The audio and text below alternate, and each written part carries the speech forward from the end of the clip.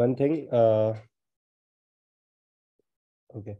One thing before we proceed, I request you to participate during the lectures because uh, I gave the feedback that participation is not enough in the lectures.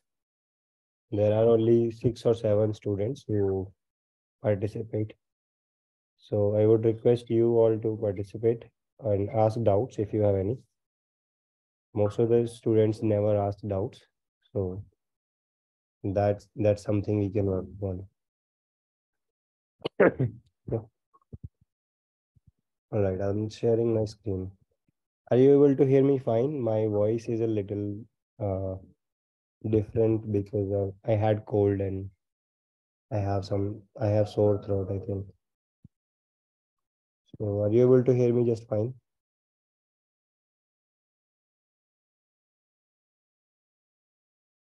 Okay.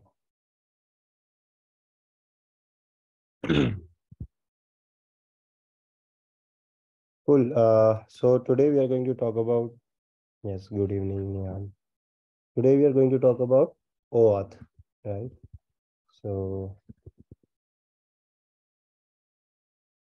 let me open up the diagram.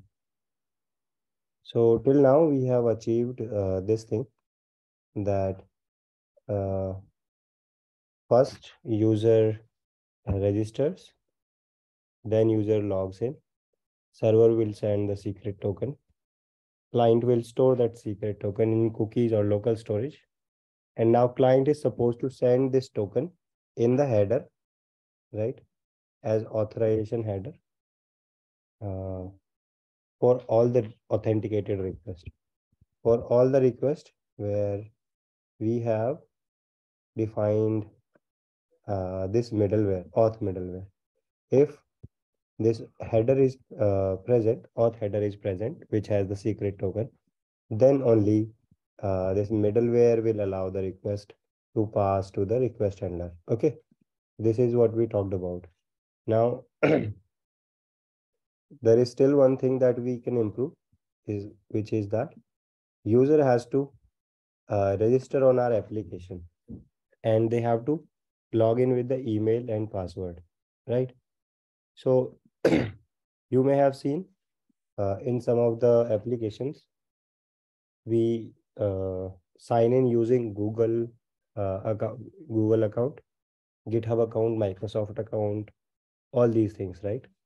So we don't have to register and we don't log in with email password. Rather, we log in with our existing accounts on the which are sort of uh, popular identity providers, right?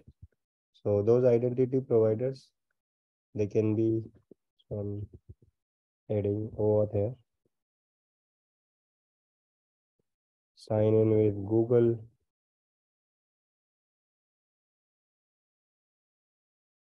Facebook, GitHub, right, etc. Twitter, and so on. So what we want to do is we want to add a feature where user does not sign in, user does not have to register, and user does not have to log in. The rest of the flow is going to remain the same, right? So instead of this, we want to also give another option, which is, let's say, sign in with let's say we are going to talk about GitHub. In this tutorial, we will just implement GitHub, but Google, Facebook, all these are same. Okay. So we are going to say sign in with GitHub.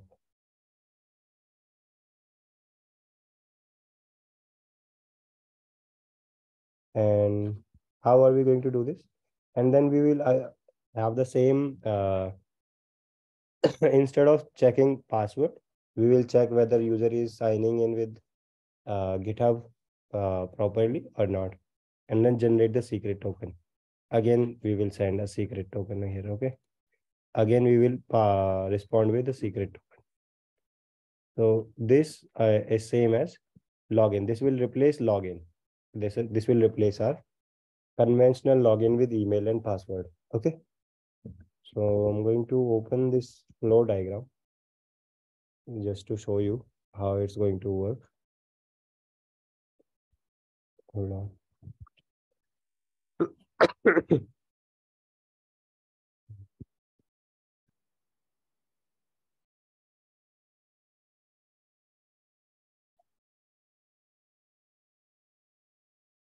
So this is taking some time.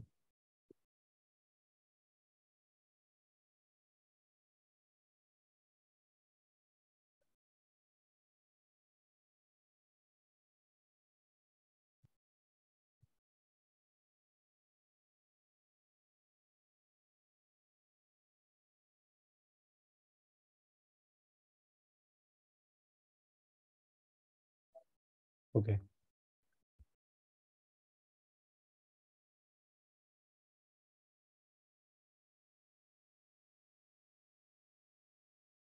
Maybe my internet network is a little bit slow.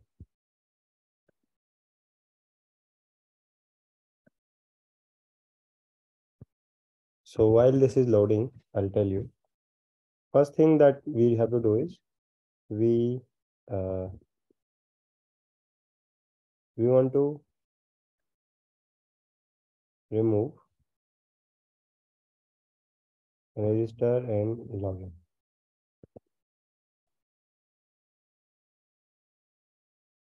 So we will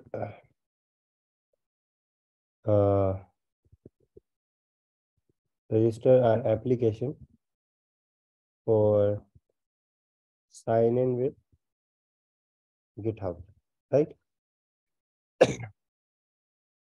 So on this is still loading.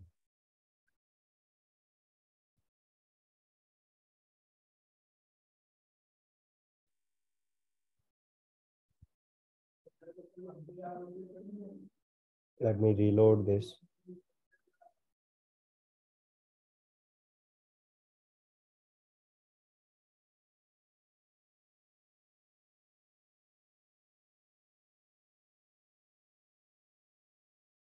So first we will add our application uh, on GitHub for GitHub sign in, right? So this is a developer this is a developer option. So we'll go to developer setting and we will register our application for sign in with GitHub. GitHub is going to provide us two things, OAuth client ID and OAuth client secret. This is the ID for our application on GitHub, right? So GitHub will need this to identify which app user is trying to sign into. Okay. And this client auth client secret, I will tell you where we will need this, right? Once we do this, GitHub will provide us these two things, or any OAuth provider will give us these two things, right? After this, what the flow is going to be is on our front end, we will show user the button to sign in with GitHub. This will take the user to the GitHub login page or permission page if the user is already logged into GitHub. If the user is not logged into GitHub, GitHub will ask the user to log into GitHub. Otherwise, it will take to the permission screen that this so and so application wants to use your GitHub account. Okay. Do you allow? right? So it is called consent screen. So if the user gives the permission, then the user is sent back to our application. Are these steps clear? Ask me any doubts if these are not clear. Okay. So we will have to show a user some link to take the user to GitHub. Then user will give us the permission, and the user will be sent back to our application. Okay. Uh, so when this happens, GitHub will give us a temporary code. Okay. This temporary code is valid for 10 minutes. With this is called uh, access code, right? So with this temporary code, we cannot fetch user details from GitHub. We have to exchange this access code for access token, right? Which is similar to our token, but used to fetch user details from GitHub. Okay. Once we get the user details from GitHub, uh, also this is okay, GitHub, then we can check if the user is already present in our DB or not present, right? Check whether the user is present in our DB or not. If not present, then we will uh, add the user to our DB. Otherwise, we will. So the reason I'm writing this down is that we will follow each and every step. And once we follow each and every step, you will get more clarity. Okay. So otherwise, we will add the user. There is a question by Prabhanshu, how to hack someone's ID and password. Well, Prabhanshu, this is not a class on ethical hacking or anything like that. So please limit your questions to something that we are teaching you. Okay. When I said please ask your doubts, I did not that you can ask anything. We will not change the curriculum just because you are interested in knowing something. So please try to understand what we are teaching you first. Rest of the things can wait, right? I hope you understand the reason why I'm saying this. No offense. Okay. Try to follow these. What are these steps? And because we are going to need to implement follow all these steps to implement OAuth. Okay. And these are the steps that are mentioned in this diagram as well. The first step that happens is user presses sign in with Google or sign in with GitHub option on our application.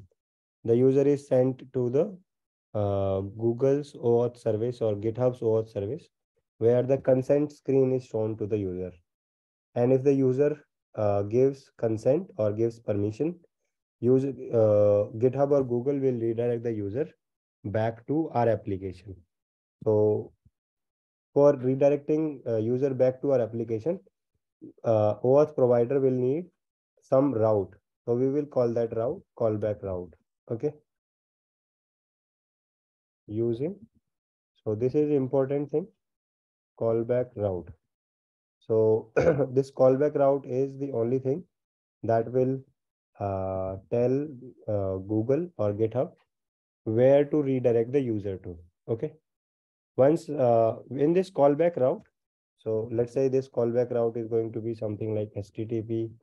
For now, let's say localhost 3000 GitHub sign in. Okay. Or Google sign in.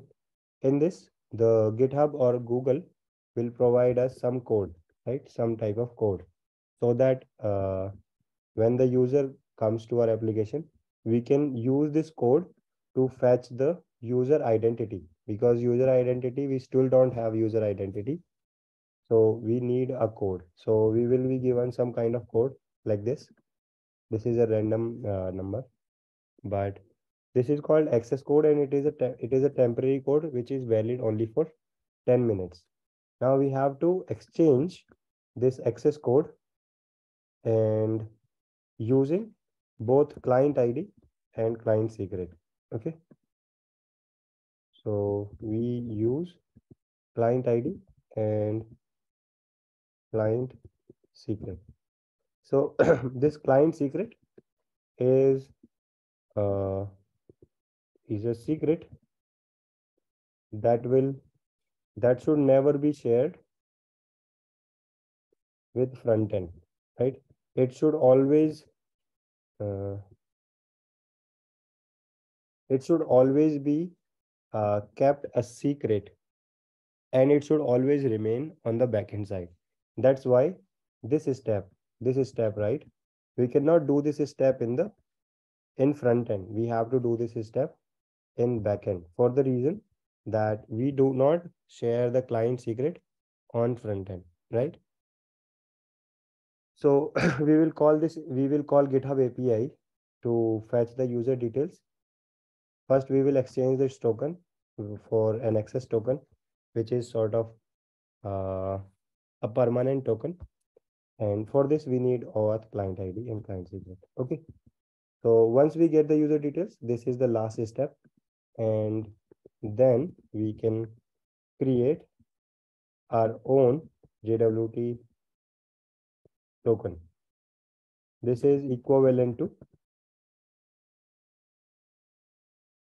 login API, right? Instead of logging in, registering with the email password and logging in with email password, instead we say sign in with GitHub, where they don't have to sign in. Our server will automatically handle whether the user is already present in our DB or not present. If it is not present, if this is the first time signing in with GitHub, that will also add the user to the DB. Okay. So here I have said this, that second step is be user will be redirected to our application with some type of access code. Then our front end will call the backend with this access code, and this code is used to get the user details from the OAuth provider. Okay. So once we get the details, we will feed the details in our database. Okay. And then server will respond with success, and maybe we can also send the auth token. Okay. Our JWT auth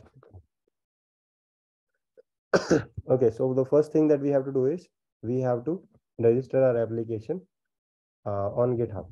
So I'm going to do that now.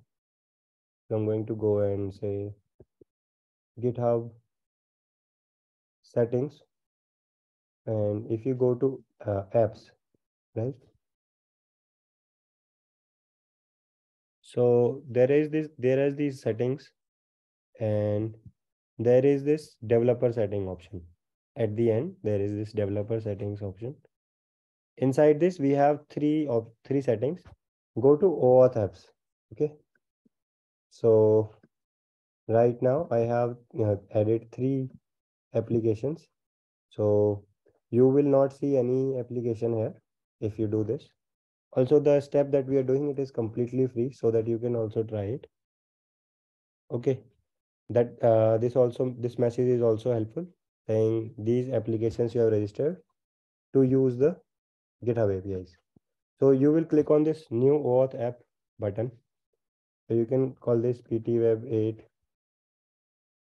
8b homepage URL.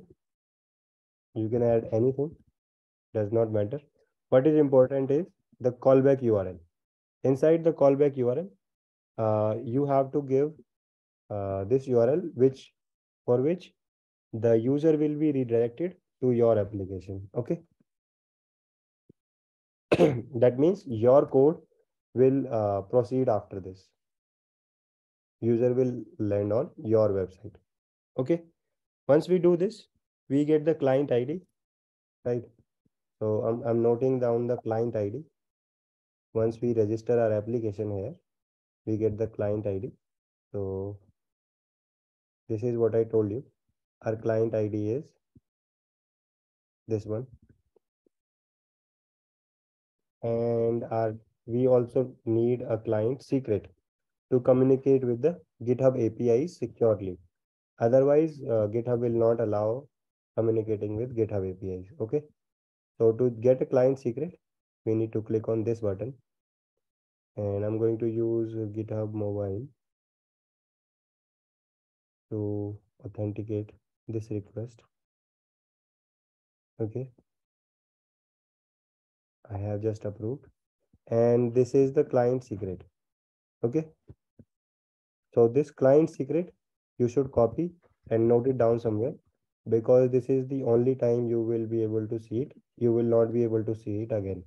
You can generate another one, but this one will not be visible again. If I reload the page, you will see that now we will not be able to see the client secret.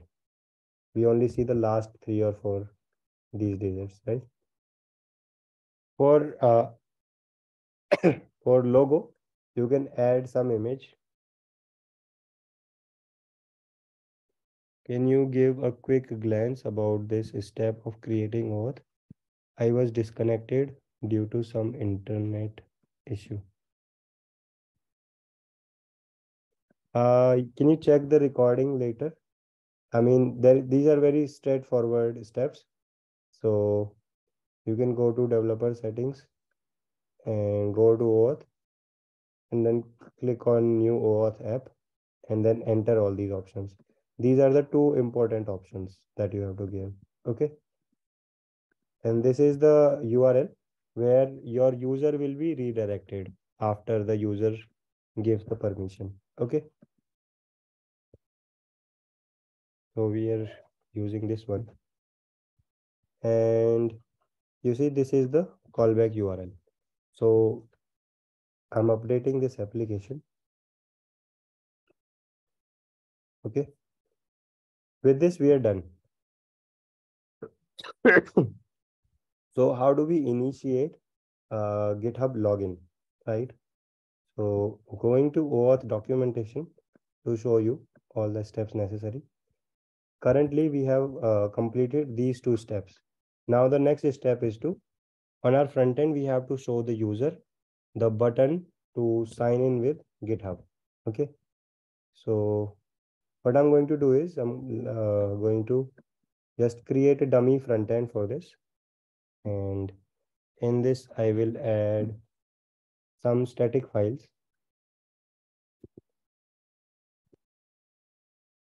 Okay.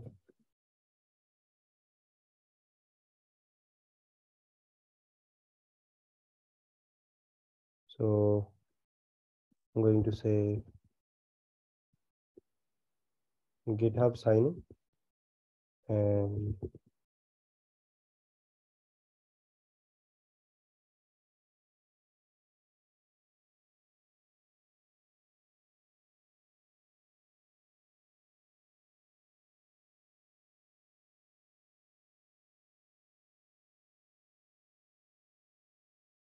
this is going to be our home page from where we will initiate the GitHub sign in.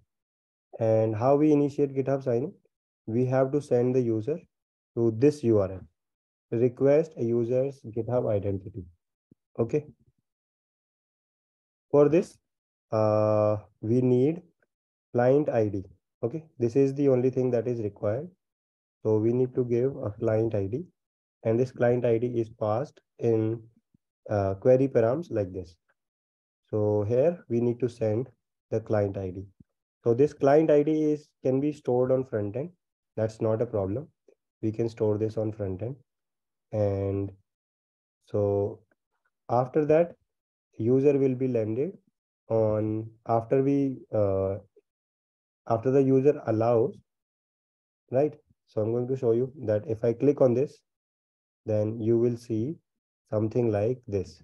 Okay, this is called the consent screen, where the user will give the permission that okay, this app wants to request my identity, which is fine, and it is requesting for public data only, and I will authorize. So it is saying authorizing will redirect the user to this screen, this website. Okay, how to get the URL? We just created the URL. This is from documentation. Let me add here. Okay. After this, you have to add your application's client ID, right? Each application that you register with GitHub will have client ID and client secret. You can use this client ID to tell which application. So this client ID is actually telling which application is requesting the user's identity. Okay. Without this, GitHub will not know which application is requesting. So this has to be added uh, in the URL. If I don't do this, then you will see some error like this 404. Okay. So this is important. And this is called the consent screen. So with this consent screen, user will give the permission that, okay, this app wants to see my identity. I allow. If I click on this, right, if I click on authorize, you will see that user will be taken to this URL. User will be taken to this URL. So callback URL and some code is also attached here. This is the callback URL we passed, right? And you can see some code is also attached here. That means now our front end application has to handle that. Okay, we have gotten a code from GitHub. Now how to get the user's identity, user's detail using this code. Okay, are we clear till this point? And this code is available only for 10 minutes. Okay, this code is available only for valid for 10 minutes. After 10 minutes, it will expire for the security purpose. So with this code, how do we get the user's identity? So to understand that, let's go and see the second step of the documentation. It says exchange the code for an access token. So I'm going to make a request to this post endpoint with Thunder client to get the access token. Okay. In this, we have to pass the client ID. It takes following input parameters. Okay. Input parameters are added like this in the query parameters only. Okay. So we are going to say client ID, and this is the client ID we have. And it also requires client secret. So if client secret is required, that means we have to do this from backend, because we don't want to store client secret on front end. Okay, otherwise our application will not be secure, and any other developer will be able to see that okay, this is the client ID, client secret for this application, and they can also use these in their code. So we don't want to share this. That's why this step that we are going to do is supposed to be done only from backend, so that our client secret is never revealed. Okay. So after this, the front end will send this code to backend, the code that we have just received. This code, front end will send this code to the backend. and backend will send this API call to GitHub to fetch the to exchange this code for access token. Okay. Third thing that is also required is the code. So this is the code, and redirect URI is not required, so we will not send this. If I send a call to this, you will see, okay, it is sending a request. It is slow for some reason.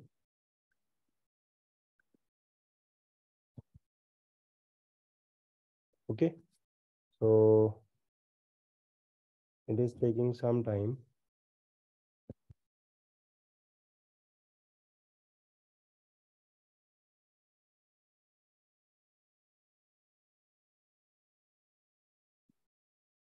Not sure why.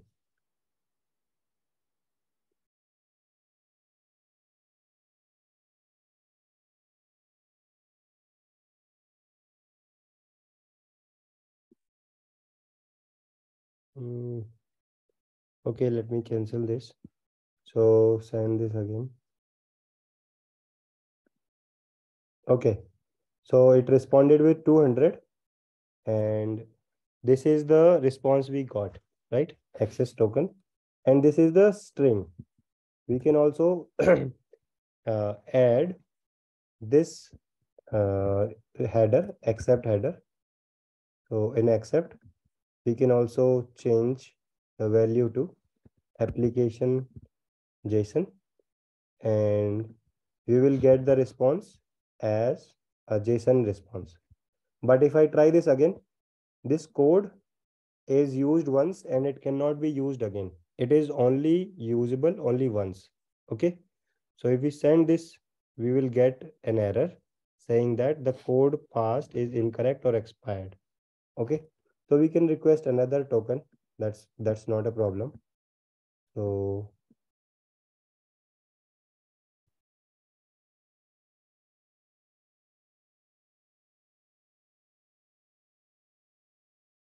if we send the request again,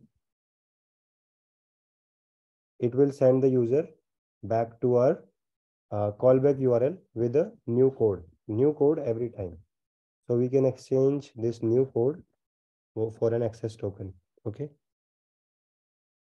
So this time we get this access token, and this access token is uh, is the token that will give us user identity. Okay.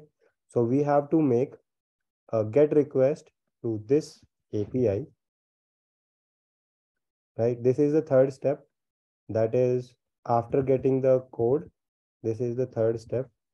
And inside this, we have to pass the header authorization bearer author token like this, that we in the auth use bearer and pass this access token, right?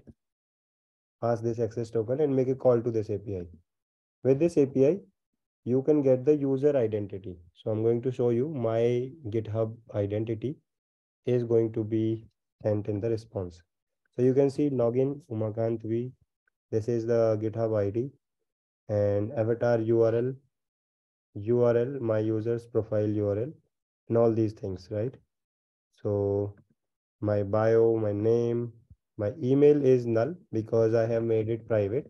If I had made my email public, then it would also be shared user. So okay, with this, these are the steps. You can see that we need to use client ID and client secret to get the to get uh, access token. After access token, we don't need to use client ID or client secret. We only make a call to the api.github.com/user with the bearer token, the token that we receive here, and we get the user details. Okay. After these user details are received on the backend, we can say whether the user is already present in the database. If not present, then we can add this in the database. Okay. And after that, we can generate a new auth token, which is which will be used in subsequent API request. Okay, does that make sense? So we are going to code all of this, the whole flow. If you have any doubts regarding the flow, let me know right now.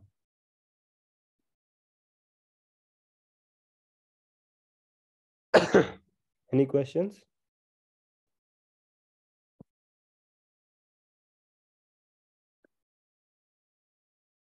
Any questions, folks?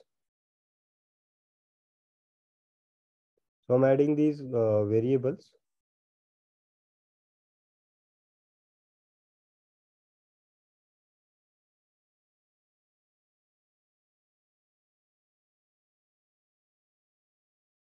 So I have added these variables in the env file so that I can use these. And after that, I'm going to create a route. Okay, I'm going to create a route in the auth router. Say get. I'm going to say GitHub uh, sign in with GitHub. Okay, we can use camel case as well. And we are going to expect a code that front end will pass us, right? After this, what do? We exchange this code for an access token. Okay, then with access token, we get the user details. Check if the details are already present in the DB, and then we generate and generate a JWT auth token. Are you getting this flow? Any questions at this point? Let me know. Otherwise, you will not be able to understand how OAuth is working.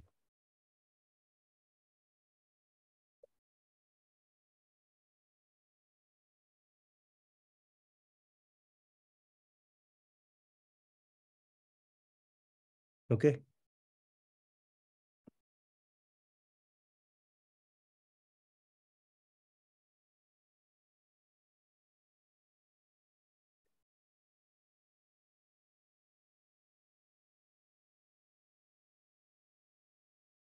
Cool.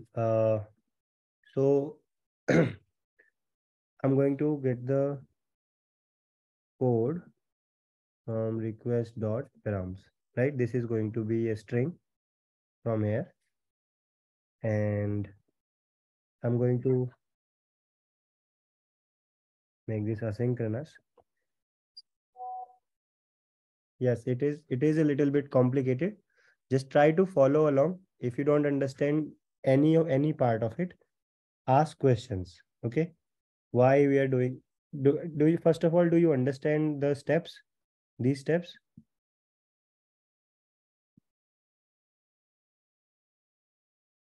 Okay. Request.params.code is same as destructuring this object. So I can even say like this. Same thing. Okay. So I'm going to make an API call from backend to the GitHub server to exchange this code, right? To exchange this code for an access token. So this API call we are going to make.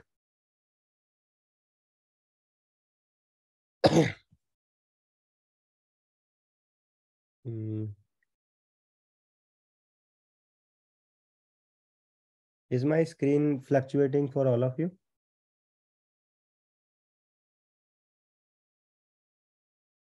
Okay. I think a lot of people are facing this challenge.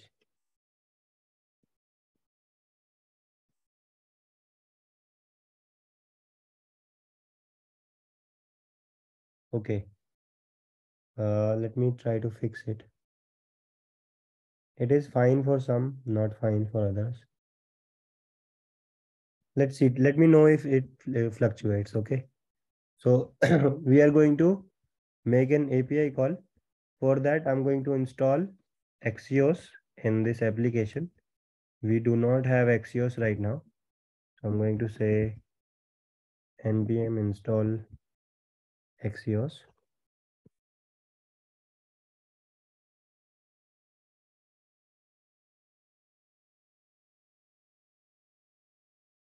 So,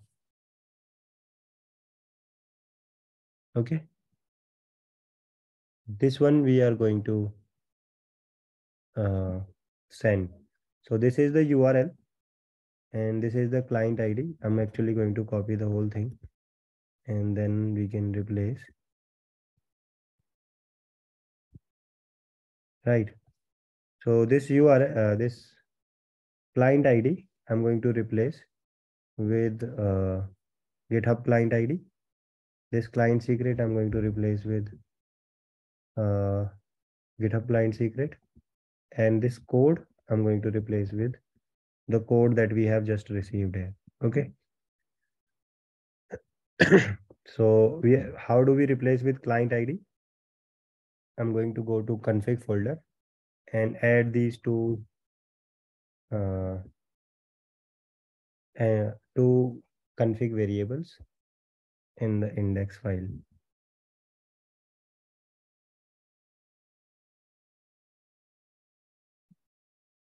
Okay.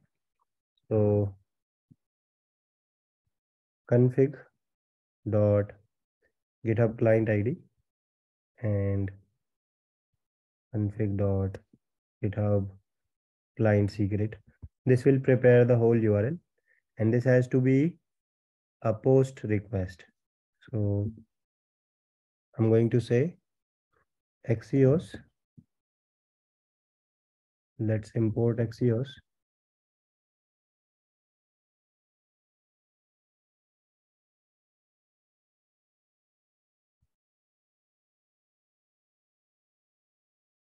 Let's make the call. So I will say uh,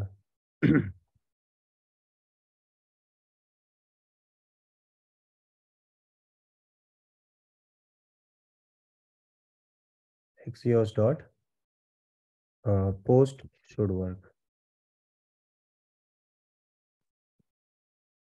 Okay. So if I make the request to URL, this should give me the response and I will show the response here. We also have to send this accept header so that we get the response as application JSON. Okay. So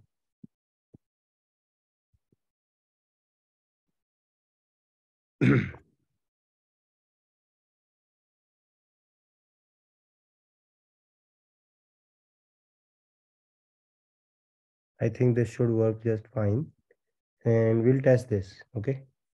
We will test this and let's also after this, let's also see that in the response we are getting access token. So response.data will have access token like this. With this access token, we will make another request. So I'm going to make a request to,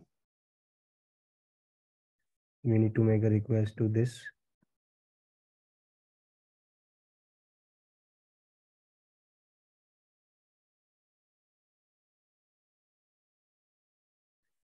And let you GitHub user details equals to axios.get and we will say URL and we can say in headers we can pass authorization as bearer and the value is going to be access token. Okay. If we user detail response, yeah, it should be URL2. Thanks. So I'm going to just log log the user details and send it in the response for now so that we can test whether it is working fine or not working fine. Okay. So let's check all this flow for now. So I'm going to make a request to auth sign in with GitHub with this code. Okay. So I'm going to request a new code and I will check whether it is working fine or not working fine. And this is going to be a get request. So I'm requesting for a new code. So I got this new code. Let me run the server. And here we will just add this code and see what response we get. So I think it is calling GitHub API, taking some time, and it says something went wrong. Okay. So if we look at the error, it says that uh,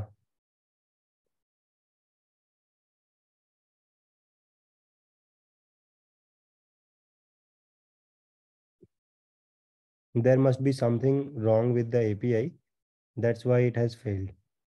So request failed with status code 401, right? Uh, okay, I think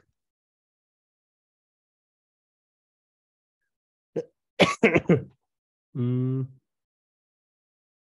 something went wrong. We are getting this token. So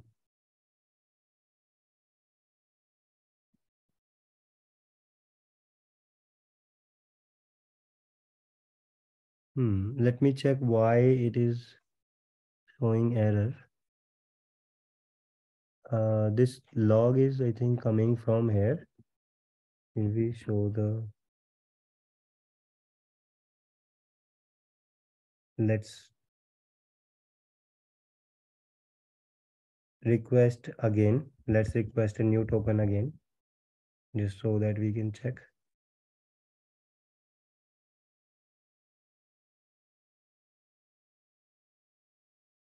Okay. So we will open this again. And this will redirect the user to our callback URL. Okay. So we don't have to give permission again and again. User will give only one permission at a time. So after for some time that permission is sufficient and user will be redirected without any consent screen. Okay. So let's see what log do we get. So we get this access token, but this request is working just fine, but it is not giving us a response in the JSON format. So something is wrong with this. Let me check the documentation. Uh, maybe this header is not how it is supposed to be sent.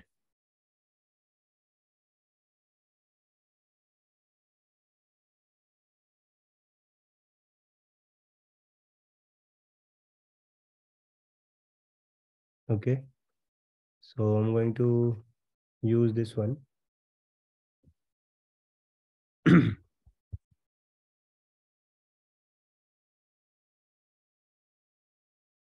axios.get axios.get headers. Let me see if I should use a small a.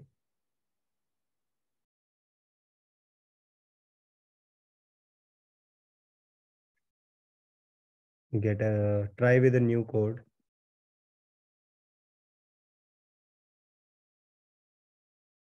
Okay, so this is the new code. We will send the request again.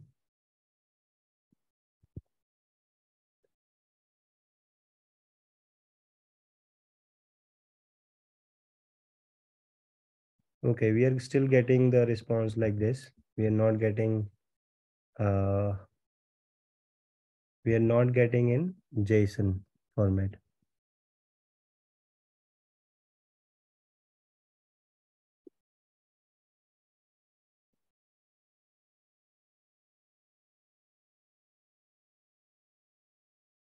That is weird.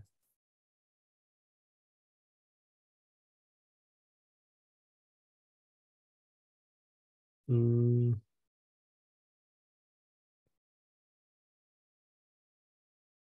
let me check for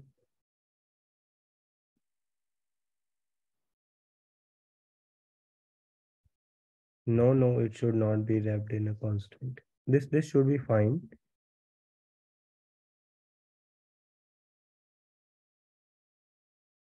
Actually, there is a I know an approach, so we can use that approach.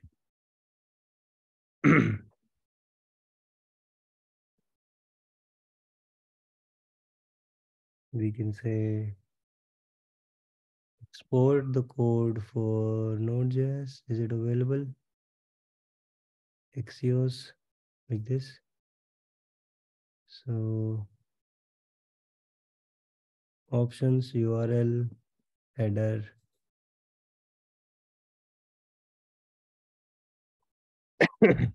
Yeah.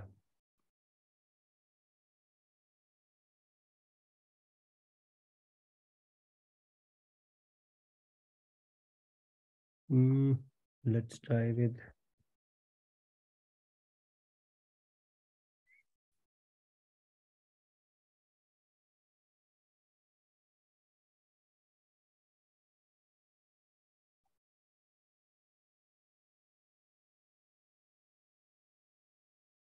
no content type. Uh, okay, let's check with content type because we are not sending content type header here, so that's why it does not matter. Config headers, header one, value one, data, URL. We send it like this. So URL, data, and okay, second parameter for post request is data. That's a problem. We should not send data. Config is the third option. So where is our code? This is not data. Data we are sending as null. Okay, this should be fine. And let's change this to accept. We'll try again with a new code. Right.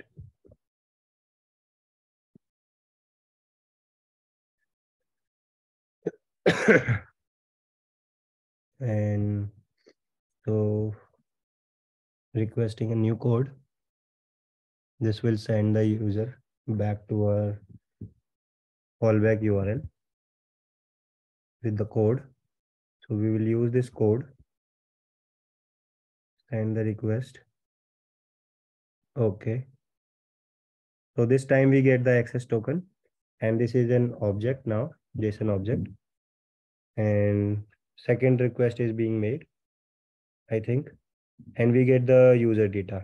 Okay. So this is the user data we get. So this user data is fine. So, okay, I think it should be data. Right. So,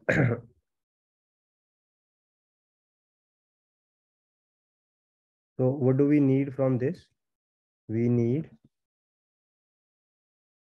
my screen is lagging sometimes. Okay, hold on.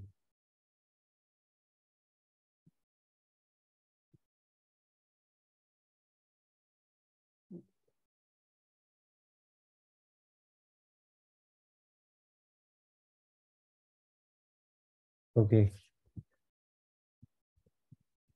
So inside this data, we need this one, GitHub login. We need avatar URL. We can also check if email is present, and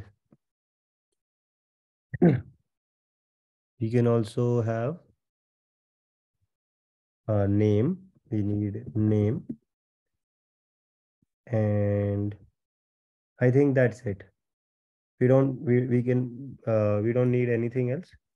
So we will just create the user with these details. Okay. So before we can add this, let's modify our user a little bit. So this, instead of email, we will have, uh, I'm going to add an option saying sign sign in method, and it's going to be a string. It can be email, password, okay, or it can be GitHub. So there are two sign in method that we are allowing. So I'm going to say type, and the default value I'm going to say is email, password. So in the case of GitHub sign in, the uh, the password is not allowed. Email is not, sorry, the password and email, they can be empty, and im, uh, gender also we are not getting, so gender can also be empty, right? So in this time, we can call this controller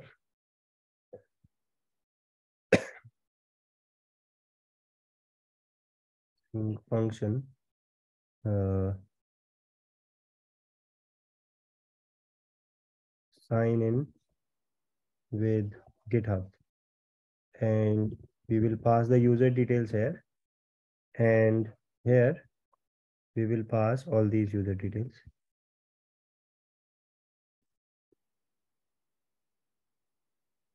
Let's export this function from controllers, and we will pass all of this: name, email, avatar URL, and login. Okay. So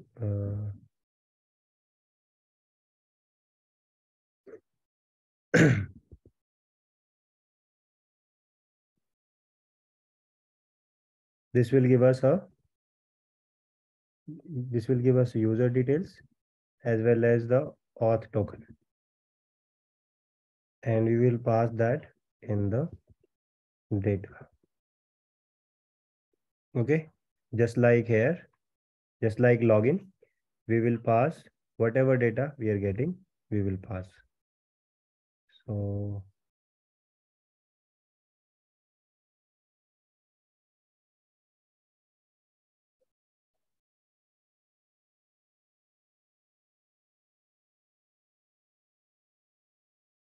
in message we will say login with GitHub. I'm going a little slow so that you can follow easily. Okay. So we will pass data like this: user and token. So first we check whatever details we are getting. We are getting name, avatar URL, and login. Login is the uh, GitHub username. Okay. So let for storing GitHub username, instead of email, we will say GitHub username. So that we can uniquely identify a user. Okay. So let's check if user already exists. Find one. We say GitHub username. Okay. If the user does not exist, let's create the user.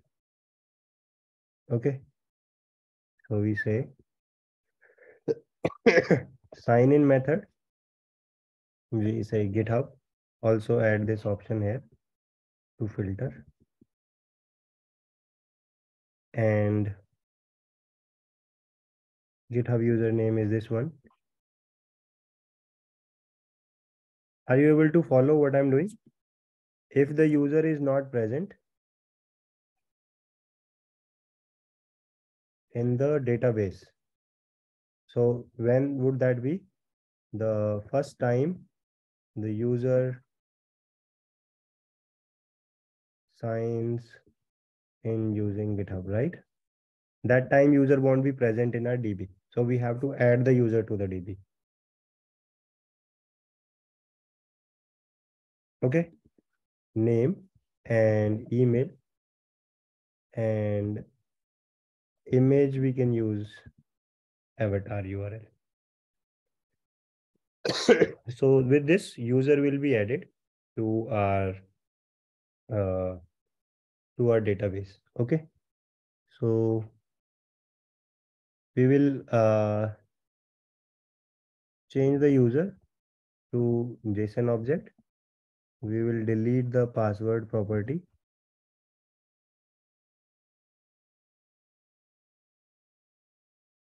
And we will generate the token and we will return. Okay. So this is how we can handle GitHub with sign in. Now, if the user is not present, then are we redirecting them to GitHub sign up page or creating them? No, no. We, I'm saying we will get the user's details with this code. We will get the user detail, right? So if both these APIs are successful, then we will get the user detail. Then these details are present on GitHub uh, platform, but they may not be present in our database. If this is the first time that user comes to our application with GitHub, this may be the first time. Okay. So this is where we are getting the access details. This we are doing in the sign in with GitHub code. We are generating a token and we are sending the data. Okay. So, so what is going to happen? I'm going to show you. I'm going to open a terminal. What just happened? I'm going to open a terminal and log into Mongo SH. We are using this database from connection URL. We are using this blogs example database.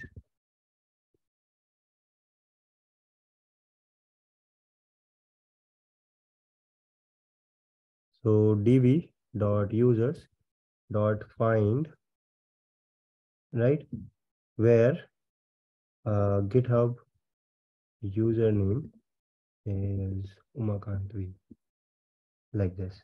So currently there is no such user, but let's say if I open if I open this and try to sign in with this code, right? I'm going to make a request. I'm going to make a request, sign in with GitHub to this URL. So you will see that, okay, server is not running.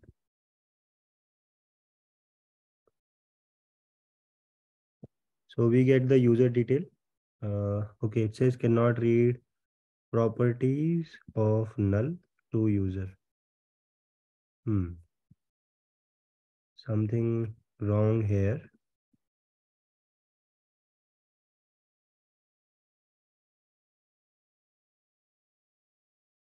Okay, I never used this, but this must have been created in the database.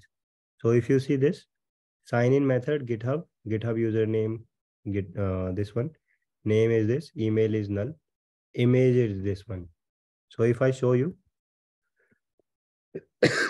this is my GitHub profile. So that means user is getting added to the database. Okay. So also we will be returning a token. Let me show you.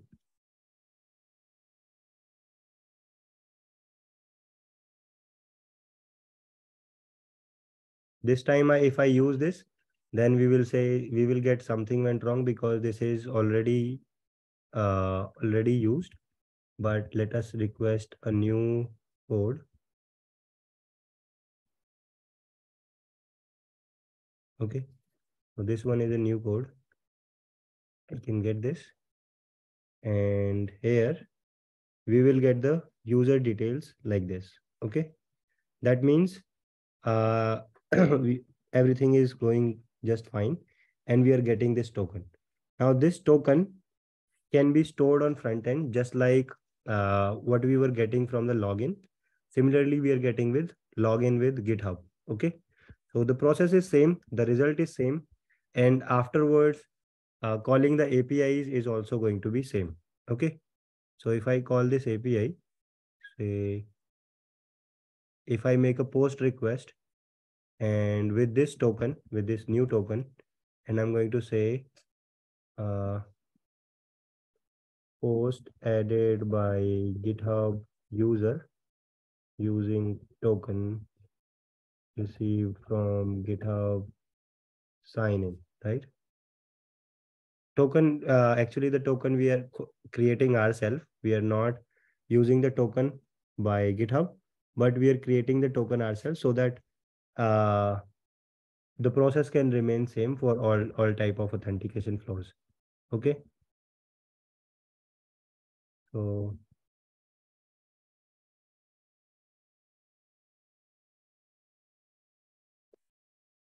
okay. So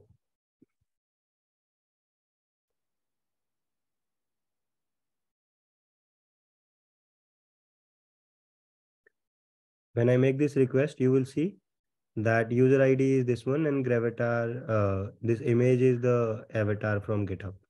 Okay. So that means it is working same, just like we were earlier using the token that we received from email password sign in. This time the token we receive is from GitHub sign in. Okay. So the further process remains same. The only difference is that here, instead of uh, checking the email and password, we are checking the GitHub token and fetching the identity from GitHub, right? We are not the owner of the user identity here, right? Does that make sense?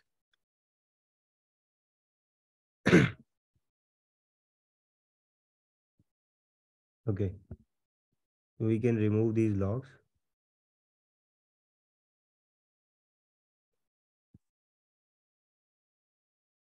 Cool. So this is how OAuth works. And the OAuth process remains similar for other types of identity providers. Twitter, Microsoft, Google, Facebook, all of these follow the same procedure, right? Only on in GitHub there are these two steps, but for Google also and for other identity providers, the number of API calls that you will have to make from your backend may vary depending on the platform you use. Okay, so with this we can start building a very simple front end application. For now, I'm going to use uh, native HTML and JavaScript. So I'm going to create a new folder for this GitHub sign-in page. So inside this, I'm going to add index.html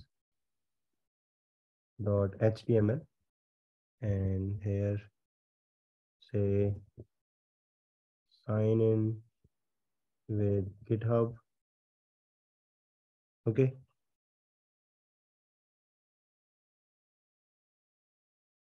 I'm going to just add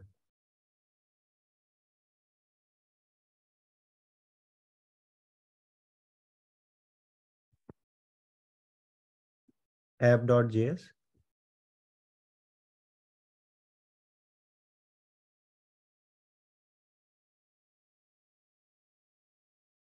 Okay.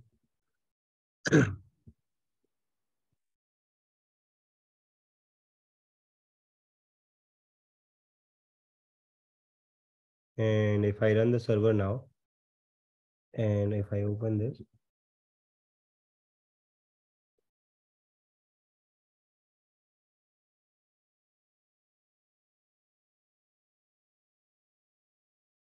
okay, server is running or not?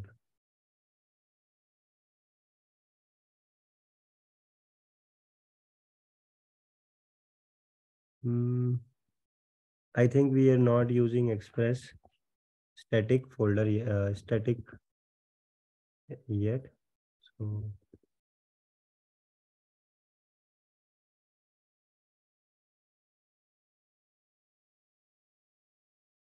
So this time it is making a request to GitHub sign in. Okay. I think it should be /js/. So this time we are getting hello in browser. So first task is to read this code. Okay.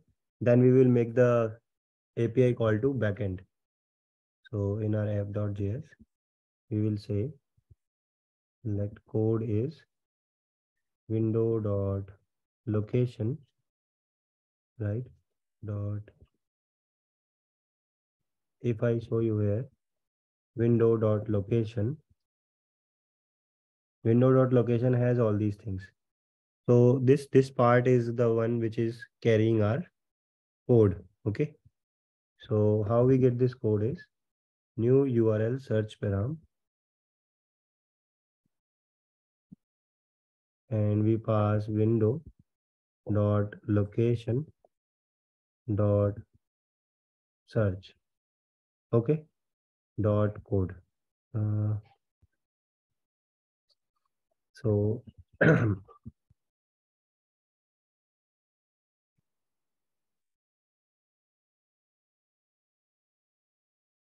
params dot get code, and I'm going to just show you that this is our code. And if I reload, then you will see that this is, we are getting the code, right? Whatever code we are getting.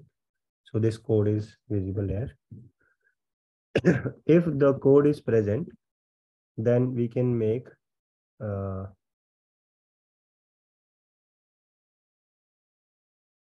get user, right? Sign in with GitHub.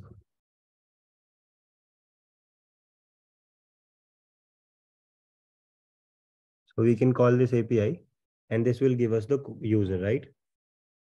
So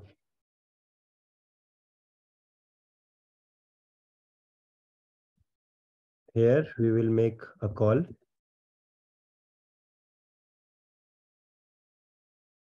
We will make a fetch call, and we will call this route that we have just defined.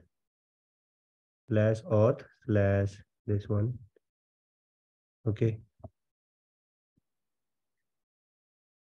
Slash auth slash this with the code. This is a get request, so it should work. And let we will say response equals to await response dot JSON, and we can log the response here. Okay. So if everything goes well, then see, I'm making the request, but this request is failing with internal server error, and the response we are getting is something went wrong because this code is already used. So if I don't do this, if I just make this, and if I click on, at this point we are serving this page. If I click on this, and user will send us, the GitHub will send us the user to this page, and here we are getting code, and this is making a network call, and inside network call you're seeing message login with GitHub successful, and we are getting all of this data. Okay. So sorry. So we can easily say that uh, we can add a try catch block here, right?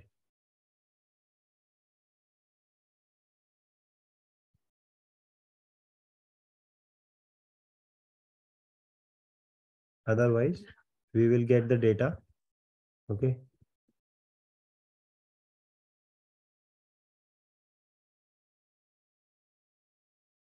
We will get the data. Inside response.data, there is user property. And here you can uh, say document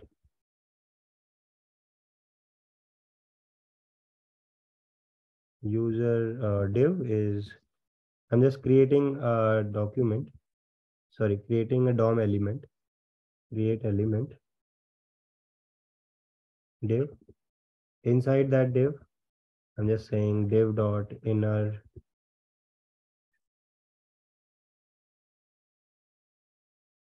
HTML is this. Okay. IMG SRC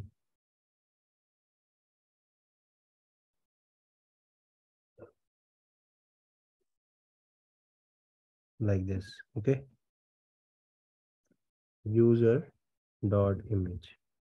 So if I try again, we will have to say body document dot append child user dev. Okay. So if I log in again with GitHub, you will see that after everything is successful, okay, it has to be document dot body.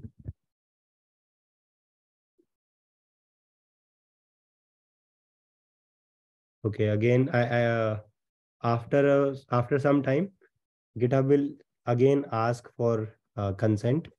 If I give the consent, then you will see that uh, this is user has logged in, and front end has received the token and the user detail. So front end can store this in local storage and send this in all subsequent requests. Okay. So this is how you can sign in with GitHub on OAuth. So we are going to build the complete flow. Uh, we are going to build the complete flow with React as well. Right now, I'm just showing you how to temporarily with a temporary UI, but this is still shows that how GitHub sign in is working. Okay. Any questions?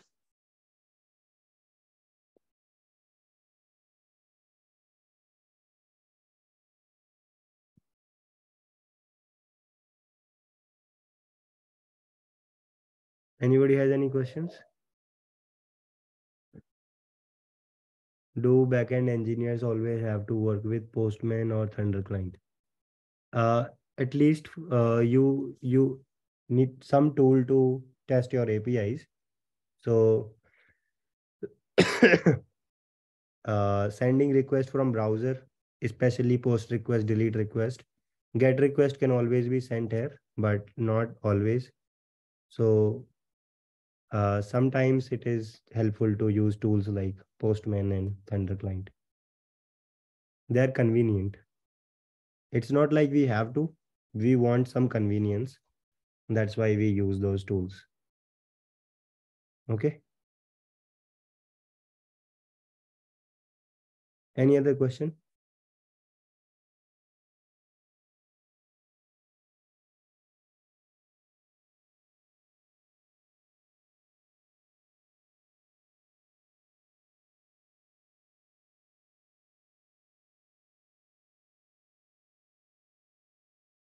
No.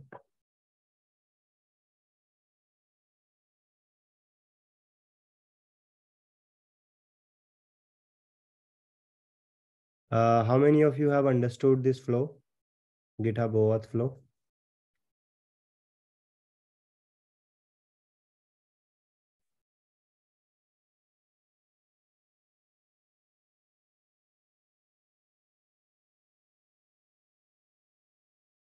Okay. Only one person, two people actually.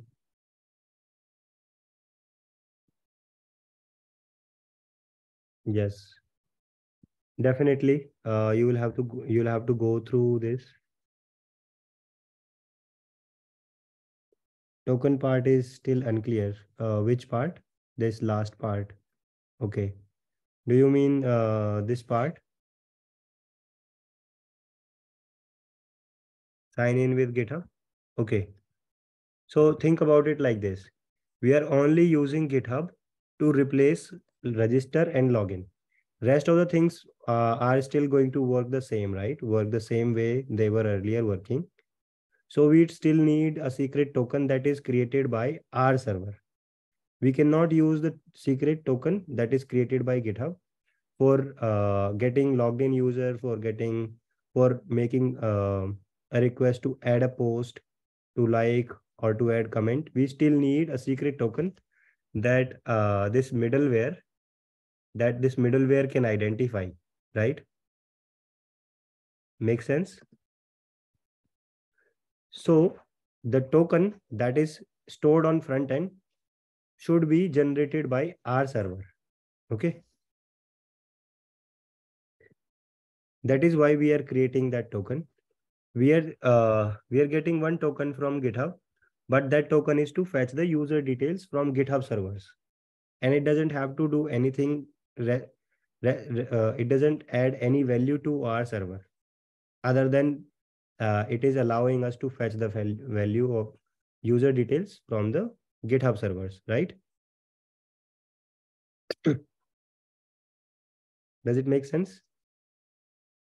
The only purpose of GitHub here is to give us the user identity, because we know any person, any user coming from GitHub is already a verified user, and they don't have to remember the password and email. Okay.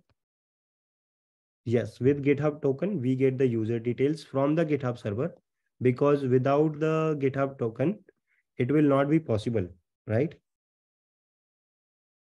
But then we generate our own token so that rest of the subsequent APIs can work the same way they were working earlier.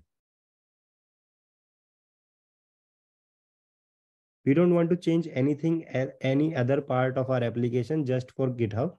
We just want to replace register and login part of our APIs so that user can sign in conveniently. That's it. Yeah. Any other questions? Anybody? Can we make a way to check if token has expired or not? Yes, you can.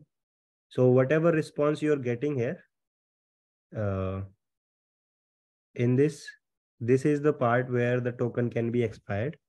So whatever the response you're getting here, you can check whether the response you're getting is not correct or not. Okay.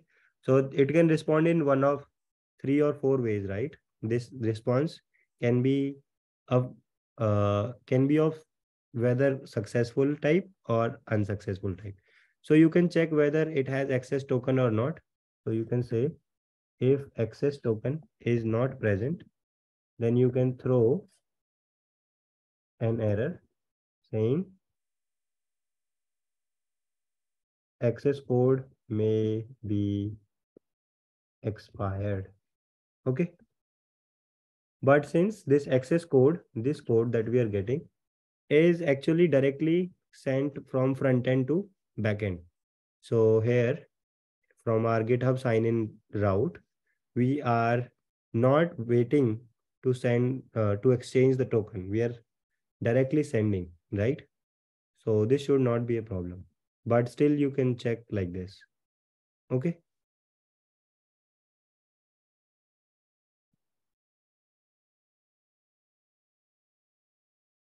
Any other questions?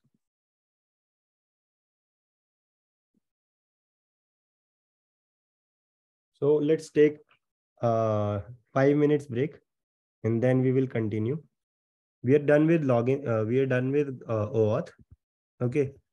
After this, I'm going to explain to you um, another type of another type of authentication, which is server session based authentication, Although we have learned JWT, which is much more uh, preferred than session based, but still we need to understand session based storage, where instead of storing token, we store some useful information about the logged in user on the server side. So we will talk about that. Till then, take 5 minutes break and come back after that, and we'll talk about session based storage. Okay.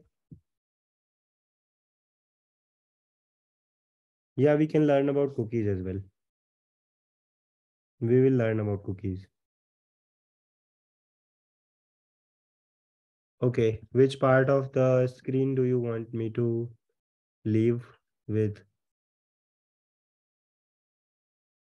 Actually, I can just commit the code so you can browse on GitHub as well.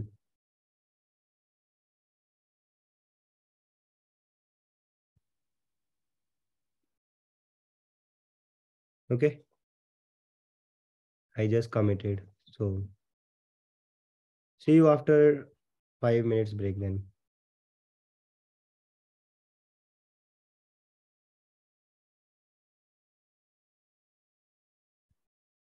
Okay, are you guys back?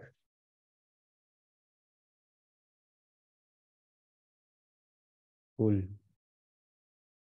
So I'm going to create this as miscellaneous,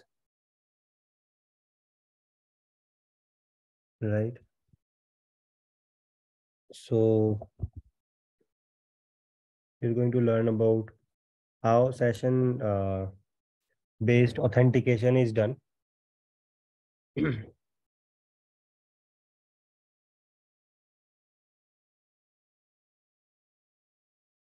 First, we will talk about what a session is and how it works, right? For that, we will start with a dummy app.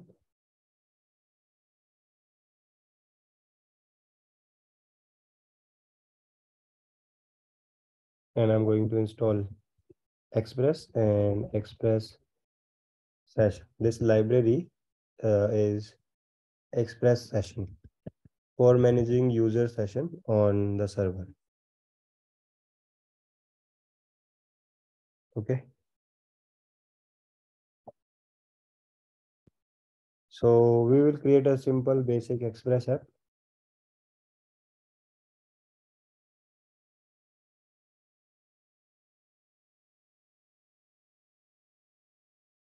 Okay, there is a question. Sometimes a session ends as soon as I leave the window.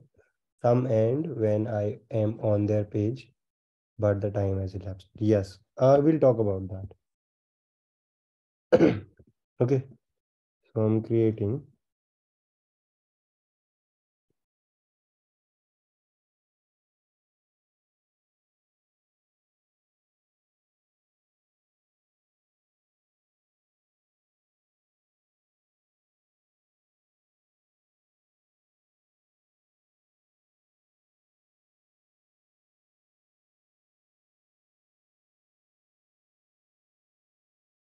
Okay,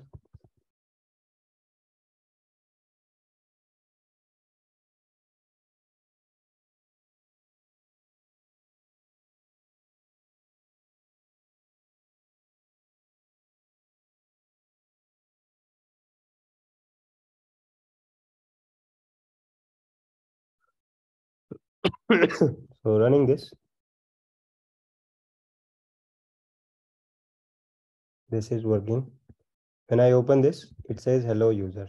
Okay, so at this point, we don't know anything about user, right?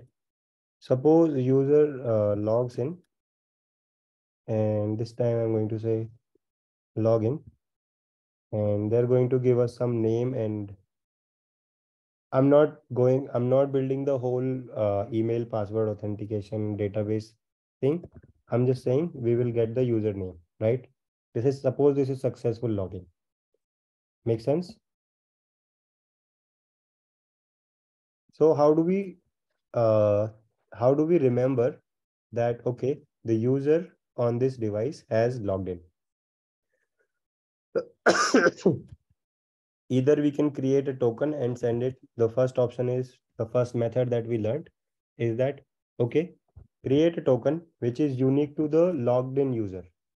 A token which is safe to send to frontend can be decoded on frontend and backend both anywhere, but we will be able to verify the authenticity using the token.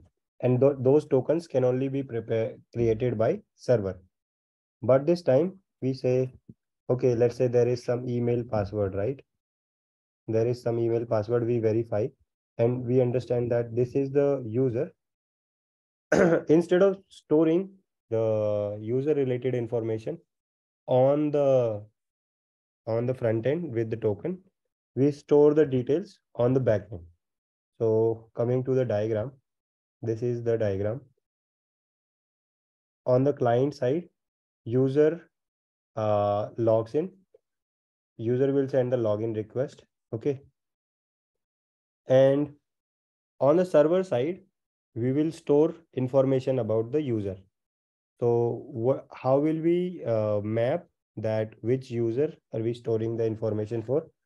So we will use some kind of randomized token, random ID or random string, random bunch of string to identify that, okay, for user on this device, user in this browser, okay, user in this browser has this state. This is the state. State can be any variable. So user can be logged in, user can be not logged in. So like this. So user can have this state. Okay. Does this make sense? For each device, for each browser, we will create a session. So session is the temporary storage for each user which is logged in or which is using our application. Not even logged in, which is using our application. So for example, if people have opened our application on, let's say, 5,000 devices, we will store some data for, we will manage or maintain some data for 5,000 users on the server side, and it will be stored in a map. So using some ID or some identifier, let's say random UUID or something, it will store that data. So front end will we can identify this identifier from the front end. Okay, does that make sense? The main part is we will store this all of this data for this user, for some user who is using our application on their device. We will store some data. Okay, does that make sense? Cool. So we are going to do this. I'm going to show you for, let's say, uh, login is going to be a little bit tricky example now. For now, I'm just going to say, how do we store details? So let's say, just to give you an example, how a session is stored. First, let's say every time user mm, lands on this application, we are going to increase visit plus plus. Okay, so we are going to say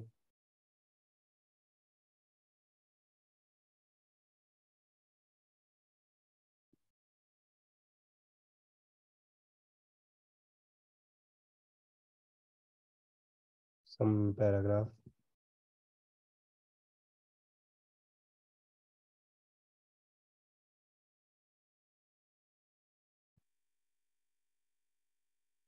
Okay, so if I open this, you see that every time I reload this visit counter is incremented.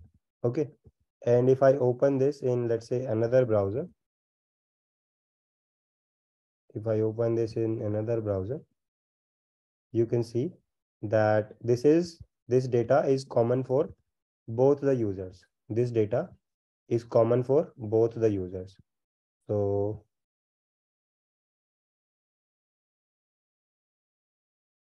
if I reload this, now it has been incremented to 19. And if I reload here, then I will get 20. So how do we segregate this data? This global data is going to be uh, this global variable is going to be common for both the users. So how do we create different how do we store different data for different users? Okay. No, visit will not increment for any other endpoint other than this. It is only incremented here. Okay. But you understand the problem, right? How do we maintain different pieces of data for different user? When we load the page from a new browser, that is the visit should have started from 0. That's the exact problem we are trying to solve for on. So this variable is a global variable, right? This does not when the server is running, see, when the server is running, it is having only one variable in memory. For no matter who is the user, this variable is on the server side. This is not executed on the client side. This is on the server side. So only one program has this variable.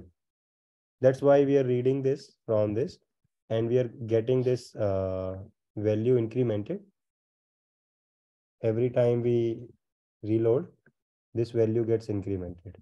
So first problem is how to manage different data for different clients. This is where this library called Express Session comes to help us, right? And what it does is it will store different pieces of data for different users. Okay, so this will do exactly what we want to do here. It will have different data for this user, and it will have different data for this user. So I'm just going to implement this and show you. So I'm going to say uh, going to this. Let me open this page. So we import this and we use it like this, app.use, and we pass some options here. Okay, so we use it as a middleware. You can see app.use, and we are passing some function. We are executing some function.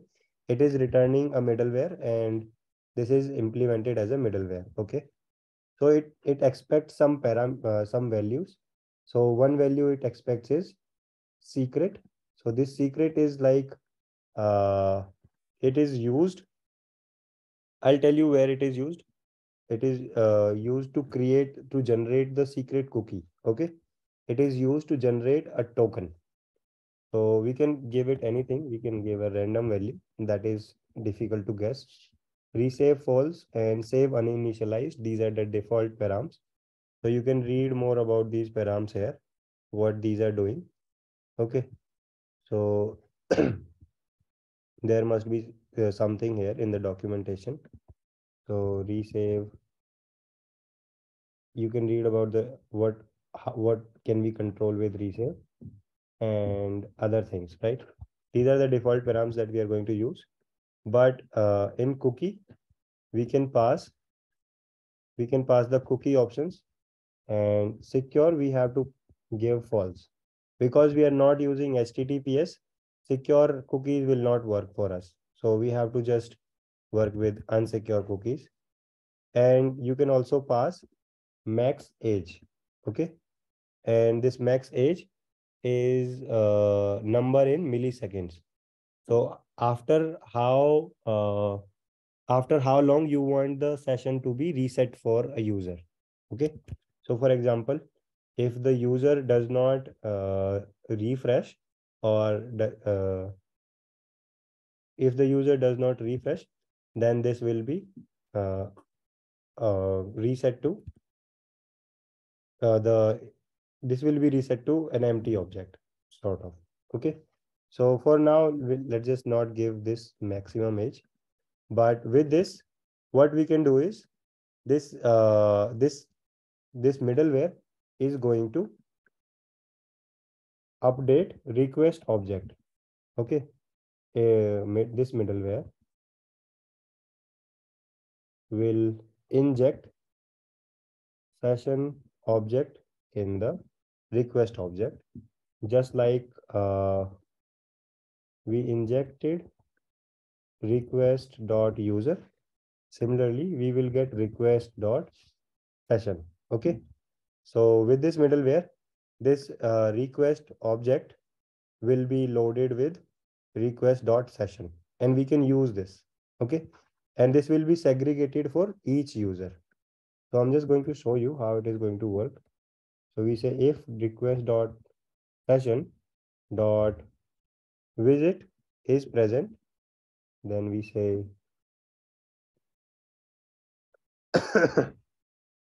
visit is request dot session dot visit. Otherwise, we can set the visit to 1. Okay, in the session object, we update the visit. So like this. Okay, this property we are controlling. For each user, it will be now a different number because this whole object is different. So for each user, this visit counter is going to be completely different. Okay, so I'll show you. So if I reload, okay, we have to update this as well, right? So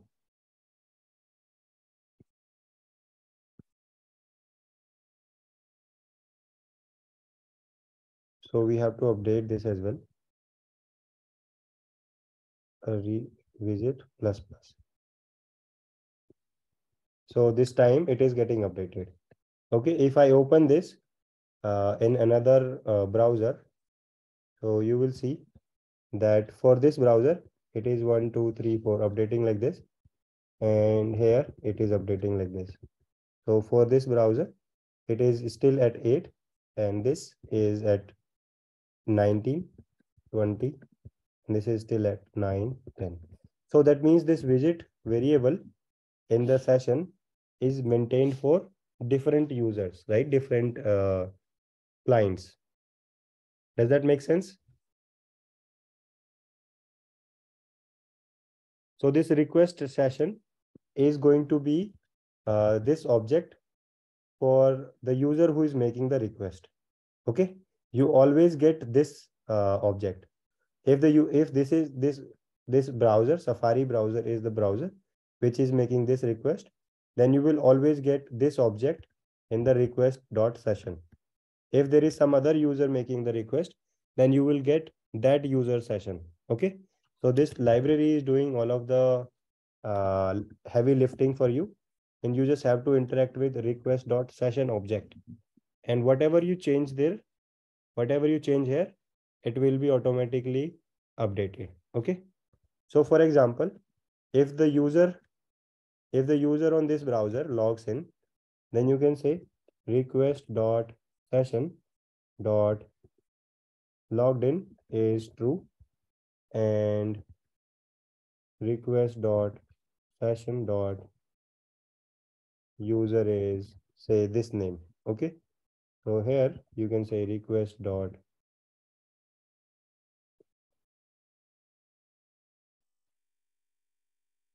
session dot user. Okay, so right now I have not called this URL. Okay, here instead of calling user, I'm just going to say logged in successfully, and here I'm going to say request dot session dot user. Okay, if the user is present, otherwise I'm going to say hello user, like this. So I am right now getting hello user. Okay, but if I call, say, login with my name, then it will say logged in successfully. And if I go to home page, then you will see I am getting hello Umakant. Okay. But if I go here, I'm still getting hello user. Okay. Does that make sense? On login, we can change the session object for this user, and we can add the logged in user details, and we can see the user logged in user details in any other endpoint as well. How is this working? Are you asking how is this working internally? Okay. So this library is managing, all these all these objects for each client. Okay. All these objects for each client. And whenever we update this object, it is also updated globally for this client, right? It is not stored on the front end, it is stored on the back end. So for example, if I close this app and restart, you will see here I was a logged in user, but if I reload, everything will reset. That means the data that was stored as session object is gone now, right? But if I say login as, let's say, this user Umakant or say Vishal, then it says logged in successfully because that is the response, and it is updated the request session object. Okay. The request session object is updated with the logged in user name, whatever name we provide. And this logged in session user, we can use in any other endpoint as well. Okay. So if I go to home page, I get Vishal. What's the visit count at that moment? Which moment? Initially, it will start with 1. So if everything goes away, the visit count is only incremented here. Okay. So it is only going to be it is only going to be undefined. So when we visit this first time, okay. So let me show you. I have just restarted the server, and if I reload, this starts with 1. Okay. This starts with 1. So request.session.visit is 1. But if I go to slash login slash Vishal, the visit counter is still 1 because we have not updated visit counter anywhere in this endpoint. It is still 1 for this session. But once we once we reach here, it will be 1. Okay. It will be 1. So if I go to home page, you will see it is 2. So okay, no, it is going to be updated. Okay, I think this should be 1. But you will get the point if you follow the steps. So this is reloaded. If I load this user 1 and the counter is still 1, and if I log in Vishal, the counter still should be 1. Okay.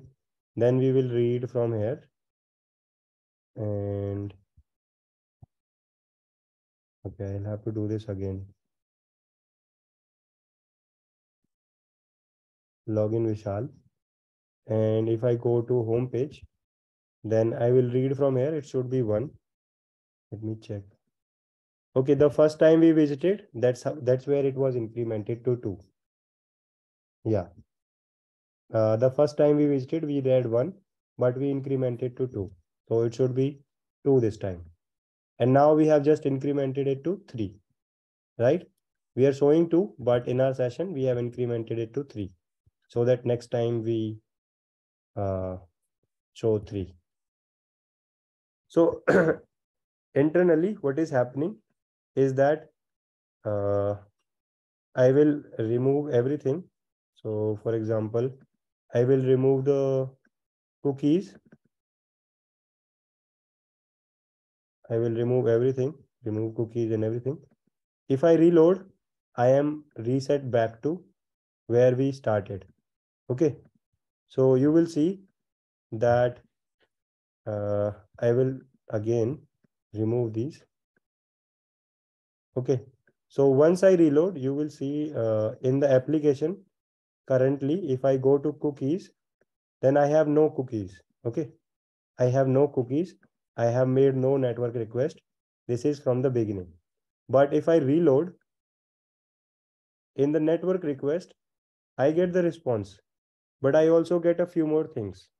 In the response headers, these are the response headers. We have this set cookie header, which is saying set the value of the cookie, set the cookies to this. Okay. So these cookies are separated by semicolon, and server is sending this header.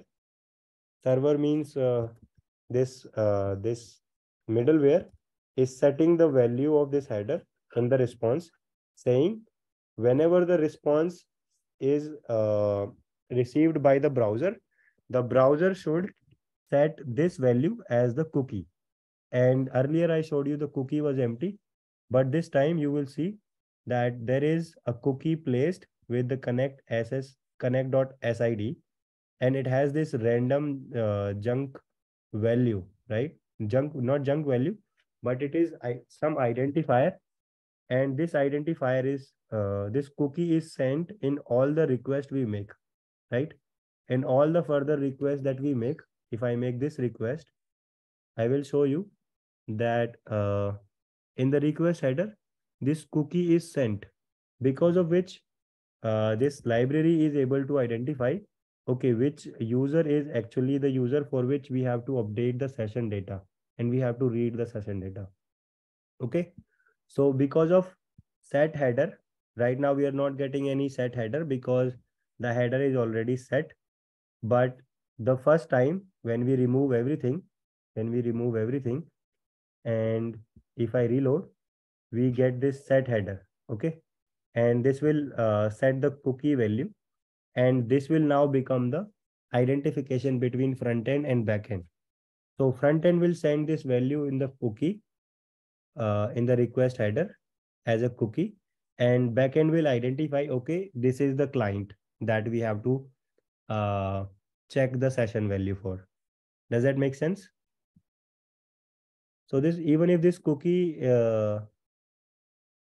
is not present, backend will set the cookie on front end with some unique identifier for that session storage.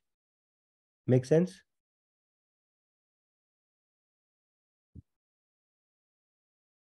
So I showed you this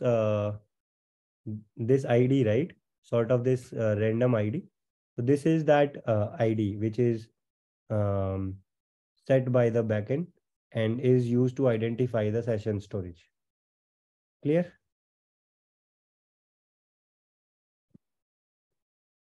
Now comparing the two options that we have a JWT token option and we have session based storage option. This session JWT token storage, JWT token approach is called stateless because it is not maintaining any state as such for the user on the server side. For the client, it is not maintaining any such data, right? But session based approach is maintaining some storage, right? Whether it is on in memory, and if we restart the server, this goes away, session based storage goes away, or it can be based on something else as well, right?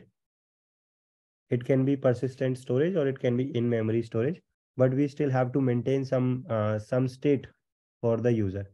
So this becomes cumbersome to manage, and this is a much more cleaner approach, and we always prefer this one. But sometimes you may see session based store approach as well for authentication and such, but always try to use this one in your project because it is cleaner and it is safer as well. Okay. but I hope you understand the approach. Basically, the server is managing some state for the client, for every client that is currently active on the platform. Clear?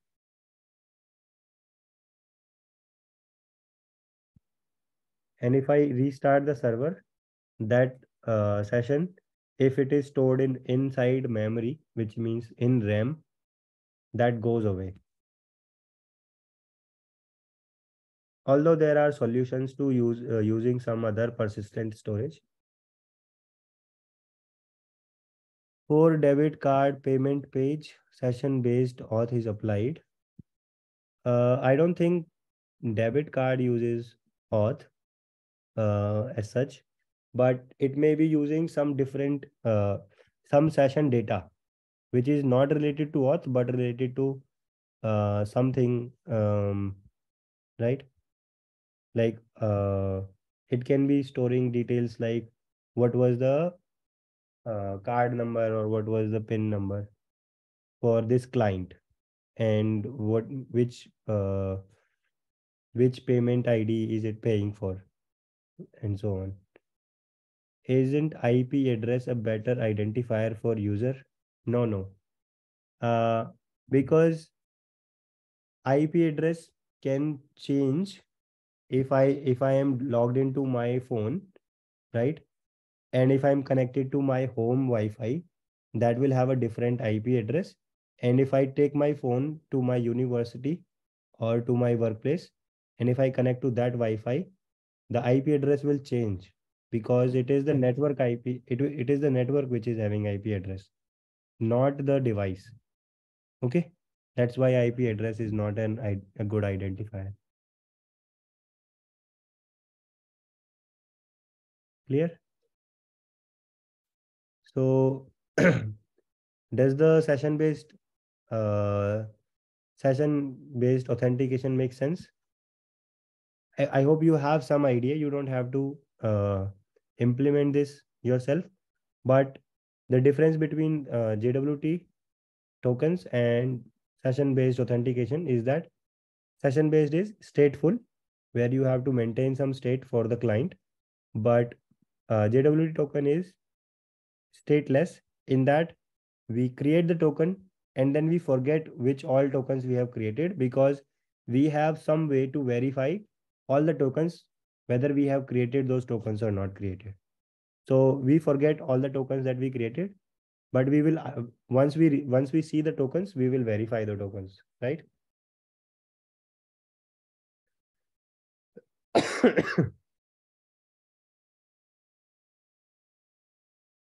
You can add, these are your own fields, these are not defined by session.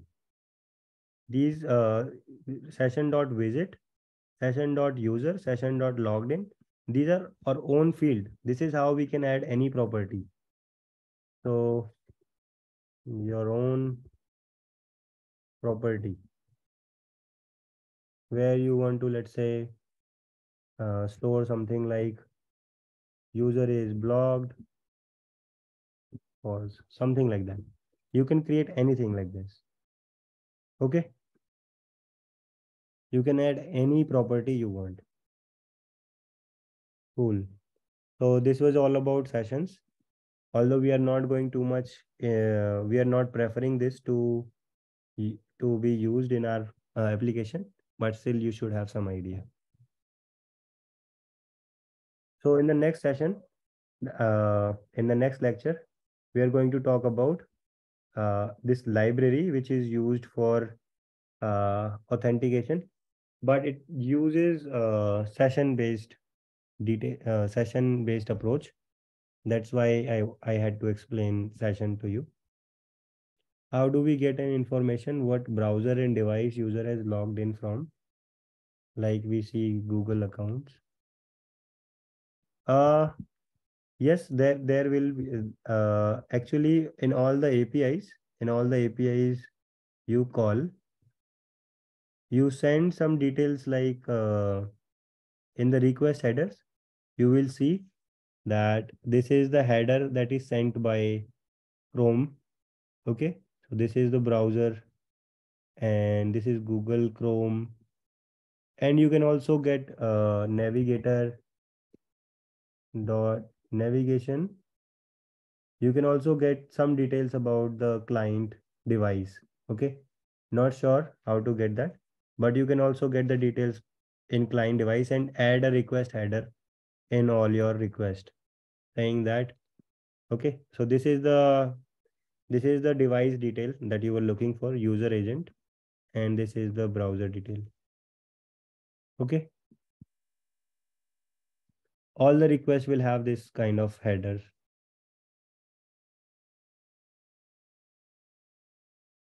Okay, then, cool. So, in the next class, we are going to talk about Passport.js. You can also read about it if you want. So, Passport.js,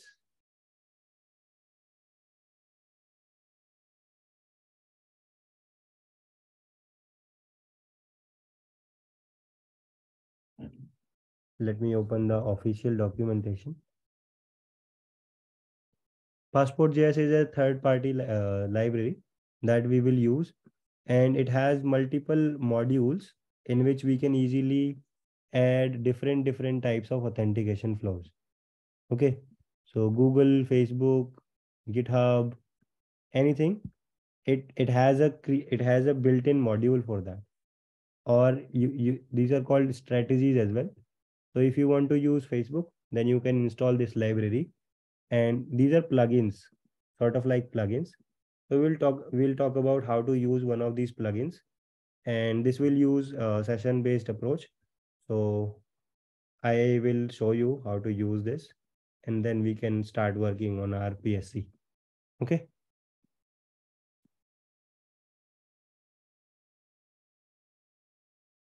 Will we learn about OAuth 2? No, no. Oh, the thing that we used is OAuth 2 only, I think. But OAuth 2 and whatever is latest, we have just implemented that. OAuth 2, I don't think it is. We are not going to cover that. Okay.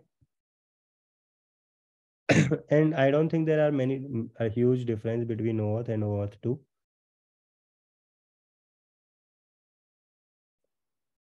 Anyway, I'll see you folks in the next lecture then. All right. Okay, bye.